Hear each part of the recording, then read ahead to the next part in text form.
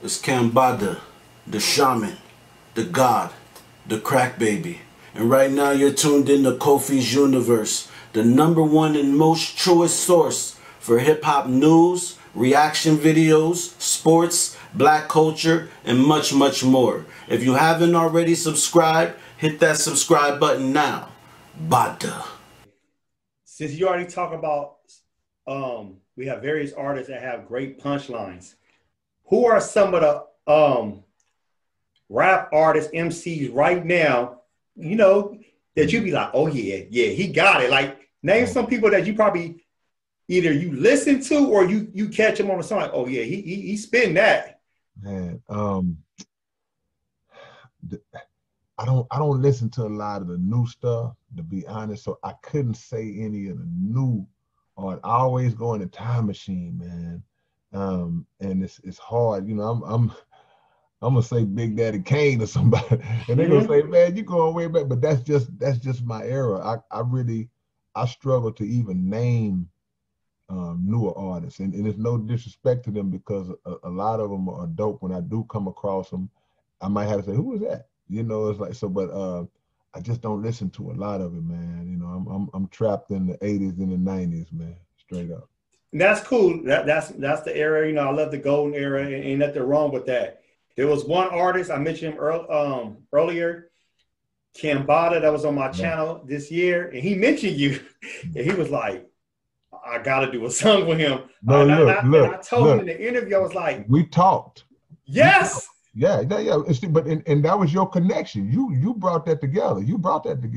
And we talked, and I've been dragging my feet because he sent me the song and everything. He already sent me the song, and he comes to my mind at least once a week, because my mind is on it like, hey man, dude, do the song. You know, and I be having a lot of stuff that I'm doing at the time, but you know, somebody that great, somebody that lyrical, somebody that skilled, I have to honor what I said I was going to do, which I have every intention of doing, you know. So before the year is over with, I will have that song that I need, my verse sent to him, plain and simple. Yes.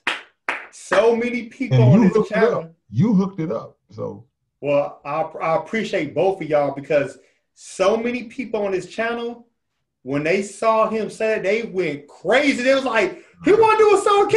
They like both of y'all. They was like, that's going to be like Rakim and Karis One coming together. And it's going to happen. You know, it's see, because my thing is, it's like, I'm honored that an MC of his caliber want to work with me. I said the same thing, you know, when I first worked with Cannabis, when I worked with Immortal Technique, R.A. the Rugged Man, Raz Kaz, all these different guys that I have been honored to work with. Then a guy like Cambatta comes along, who I really wasn't familiar with his work. His name had been like darting past me, because the same thing, I was getting the same thing. People were hitting me on Twitter. People were getting my inbox here and there and say, when are you going to do a song with Cambatta? When are you going to do a song with Cambatta? And I was like, man, I got to check this brother out. You know, and I remember telling him on the phone, I said, man, I really haven't heard you. But I had listened to a little bit once the connection was made.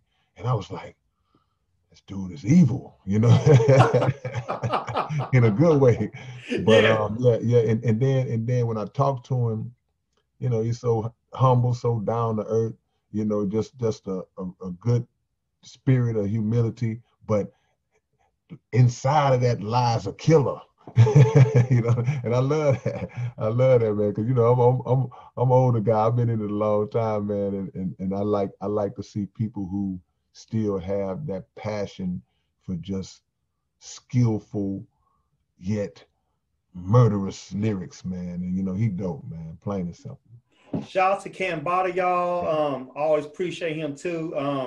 Hopefully, you know, like I said, we probably be hearing that song in 2021, maybe early 2021. Yeah, no doubt. And I can't wait to not just hear it, but to do a reaction of it. Ooh, that's gonna be the best right there.